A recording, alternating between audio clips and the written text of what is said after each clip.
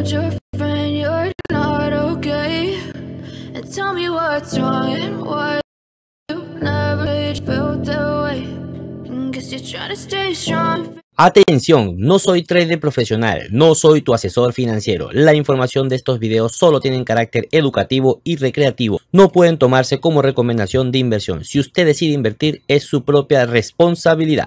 Hola amigas y amigos, ¿cómo están? ¿Cómo me les va? Bienvenidos a un video más en su canal Rafael Cepeda Trader. Y estamos domingo 1 de octubre, 3:18 de la madrugada. Nos vamos con nuestros videitos de madrugada y aquí para hacer una actualización con respecto a mi opinión con Bitcoin, ok, mi opinión con Bitcoin.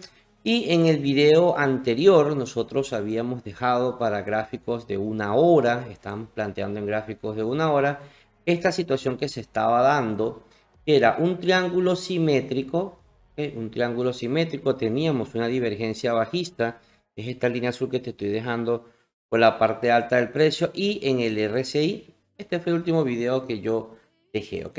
Llevamos divergencia bajista, un triángulo simétrico. Yo le dije que no me gusta operar porque a veces la probabilidad de romper arriba y abajo es casi 50%, pero que el objetivo de la flechita era la zona donde está el perfil de volumen en los 25.600, 25.600, y a partir de ahí esperamos un patrón para operar en long como lo tenemos en pantalla. Okay, eso es el resumen del último video, lo puedes ir a ver en el canal, busca el último video de actuación de Bitcoin, creo que fue en el de suscriptores, en el de criptomonedas de suscriptores que se los dejé. Ahora bien, ¿qué pasó? Entré, voy ganando, voy feliz en Bitcoin. Pues no amigos, no pude entrar.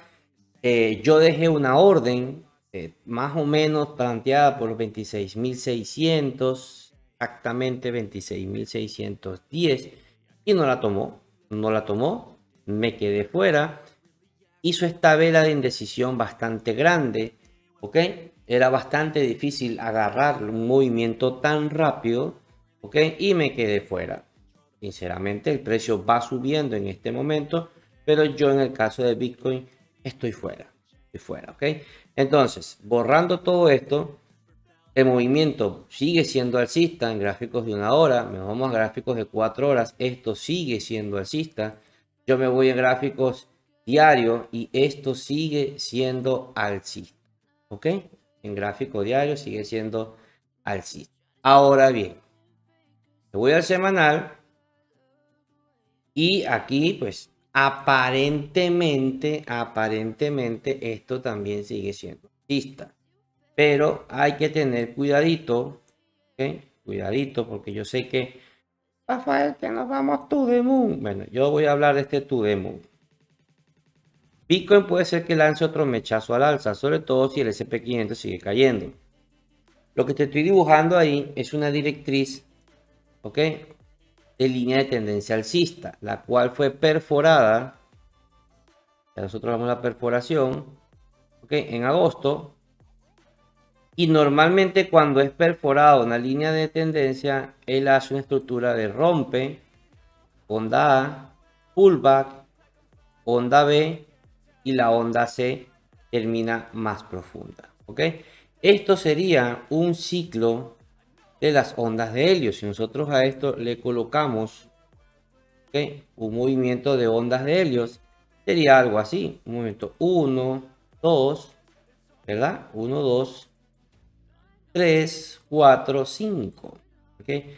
Y la quinta, vean cómo la quinta ya hay agotamiento y el precio caería. ¿Okay? El precio caería. Otros la podrían colocar así, también es válida, con un fallo de quinta. ¿Ok? También sería válida este conteo que está aquí y el fallo de quinta que me hace prácticamente un doble techo para caer. Esto puede, es una verdad absoluta, y a partir de aquí Bitcoin se dispara a los 40.000, 47.000, 48.000. Ojalá, porque como les digo siempre, hay que tener un poquito de Bitcoin ahí en spot, un poquito guardadito, un poquito, ¿ok? Pero tomando en cuenta el patrón, yo no descarto este movimiento de subida. Nos vuelven a emocionar, la gente comprando en 27.000, 27.800, 28.000, y luego un movimiento a la baja, ¿ok?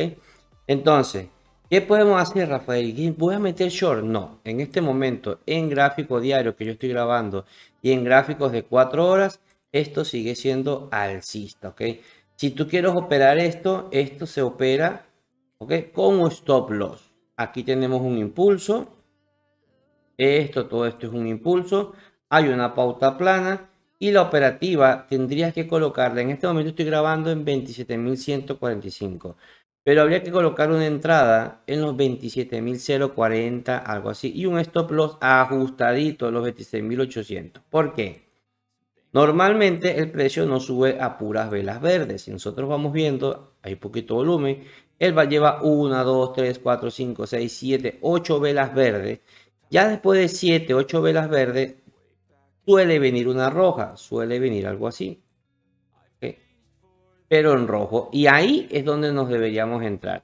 ¿Qué pasa si no ocurre esa velita roja y sigue subiendo? Bueno, desde mi punto de vista, que le vaya muy bien a Bitcoin, que se quede chévere. Y más bien prefiero buscar opciones en algunas altcoins que están dando posibilidades de entrada.